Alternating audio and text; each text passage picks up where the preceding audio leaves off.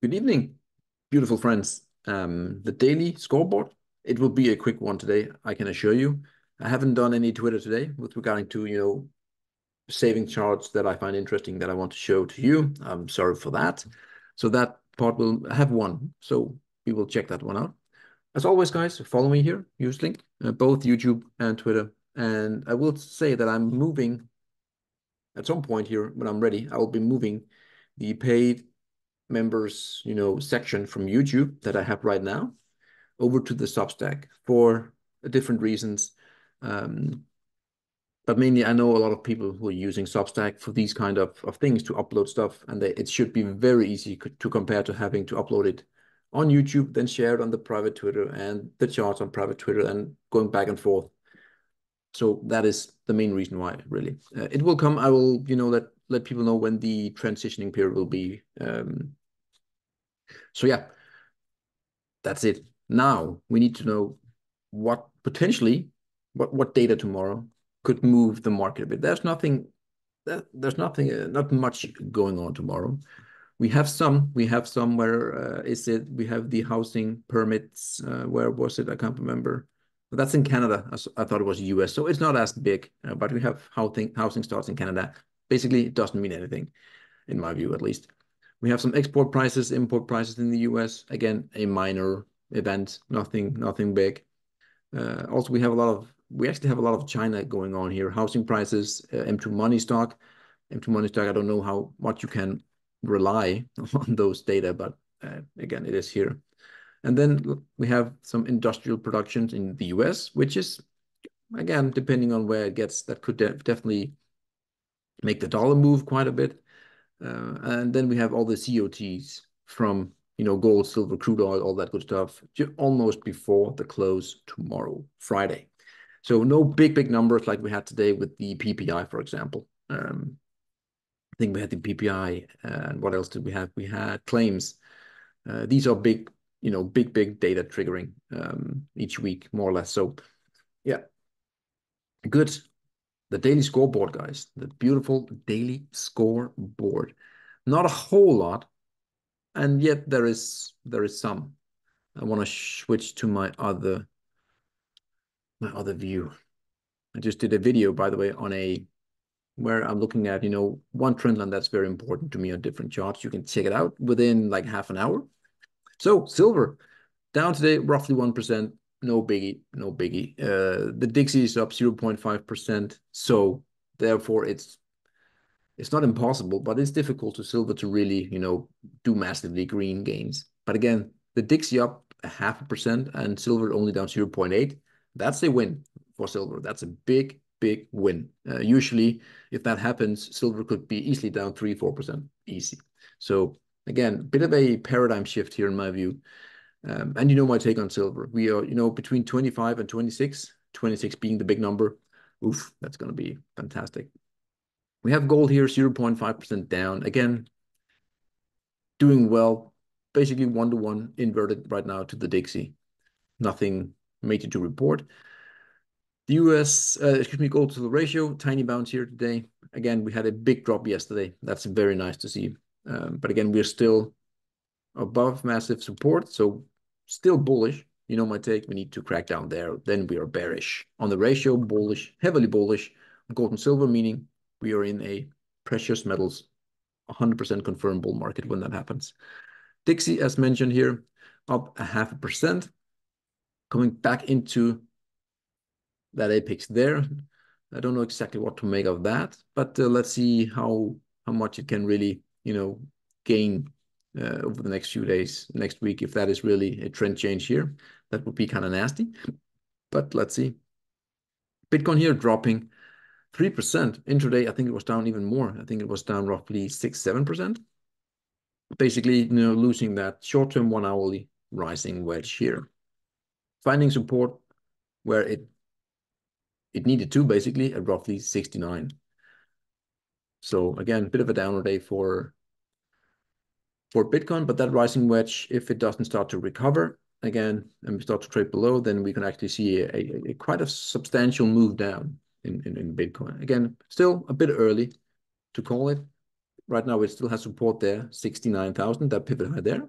Getting below 69 initially, bad. Again, if you get below the next one there, roughly 65, potentially very, very bad for Bitcoin. Let's see. Bitcoin still overall strongish long term. It's midterm, let's say. Oil, again, confirming here that there's a lot of crap going on here. I want to remove all that. Basically confirming the breakout now, in my view. Yesterday, we peaked above the neckline at roughly 79. And today, boom, we have broken the predefined bull flag, and now we are actually quite bullish. The big level to get through is 82, as mentioned many, many times. But this, should trigger, or has triggered a move to 92. 92 USD with some potential overshooting. But again, oil here, energies looks really good. The GDX down 1.3%. Again, it's not good, right? But again, it's not, a total devastation. We have come up quite far. So we have come up, 20%. Now we're down to 18. I'm not worried. SIL, the silver miners. Again, potentially a neckline here with that left shoulder head, and then we could basically see, dropping, roughly 5%, and then hopefully, if it confirms, we are out of here, breaking that golden lines, these golden lines there. Tiny bounce here in the uranium spot price, 0.7% up. Again, it dropped, I think, 8% yesterday from like roughly 90 down to 84-ish, 83. Again, it was only 100,000 pounds sold, so it was one order basically, so very low volume. And I posted this again. It's not ideal to have these drops, but again, for the past 6 years, that has basically been the norm.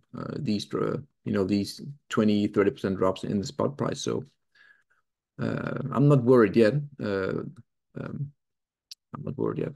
A tiny bounce here, 0.5% in the URNM. Basically bouncing in the short term here. We have a blue uptrend channel there, basically bouncing exactly where it needed to. And the good thing that I saw just before I went live is actually we came back above that low there. That's actually some very short-term victory. Again, nothing confirmed. It's still kind of iffy. But again, hammer candle here on the URNM. So far, it's fine. Now we see we have that tiny triangle. That's what we're looking at. Rates are up, I think 2 or 3% today. It has shifted, so I need to see here. Yeah, 3%. So big move again. We bounced up from that 4.1% level, and now again we are targeting 4.33. Again, will it break this time around? Maybe, maybe not. We have the 30 weekly here as resistance right now, so let's see. Basically, a flat day for palladium. Kind of an intraday reversal with that, the PPI and claims number. We retreated a bit here from the top, so we have a short-term spinning top here. But overall, this move there with the breakout retest looks incredibly strong here still. But again, tiny warning there on the daily candle there with that spinning top. Getting back above there is ideal. Let's see. We still have the 30 weekly coming down, so there's still some weekly, pressure to the downside from that moving average. But again, if we can just, let's say, if we can just break up here and just stay here for like a month or two, that should have that 30 weekly coming to turn around. It takes a long time, and then it pushes up, and we're in a stage 2, maybe with a huge, retest into the stage 2 confirmation, and then we go higher. But again, this is for now really, really good price action for palladium. It's not out of the woods yet, though. We need to see, into the summer. Platinum here, I have a lot of doodles going on there. Platinum down 1.5%. No major news. It is what it is. Copper, again, still after yesterday's massive breakout. This is a big one. If this is true, this is a big one for copper. And we're having a tiny down day today with a lot of volatility, again, with the PPI and the claims. That's always, moving the dollar up in this case and rates up. Usually that pulls down, commodities overall. So yeah. And I promised you there it is, retweets for YouTube. One chart. JC Paris here. Let's see what he has to say. Looking at the actual data helps serve as a good reminder that this is not 2023. It's actually very different.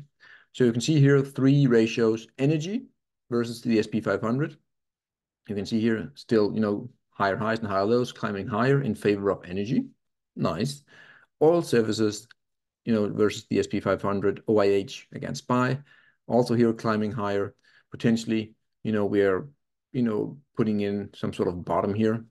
It still might need a bit more time, but definitely it's flattening out there. So the momentum is coming in favor again of the OIH.